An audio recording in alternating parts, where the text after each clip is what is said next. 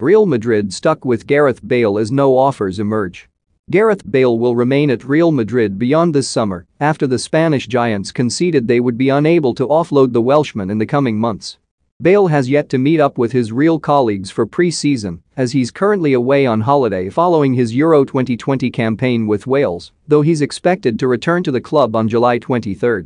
Los Blancos had hoped the forward's performances at this summer's European Championship would be enough to tempt a buyer into tabling an offer for Bale, but with no offers forthcoming, Mundo Deportivo report that the club have now accepted they'll have to put up with him.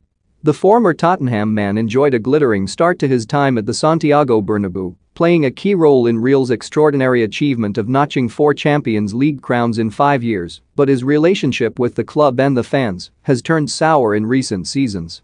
Having fallen out of favor with former boss Zinedine Zidane towards the end of the 2019-20 campaign, Bale was shipped out on loan to former club Spurs as he looked to regain match fitness ahead of Euro 2020.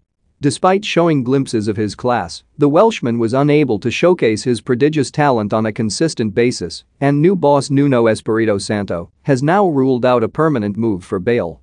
Reappointed Real manager Carlo Ancelotti has already admitted Bale will be part of his plans for next season, though it seems such a statement has only been made off the back of Real's inability to find a buyer rather than Ancelotti's desire to keep hold of him.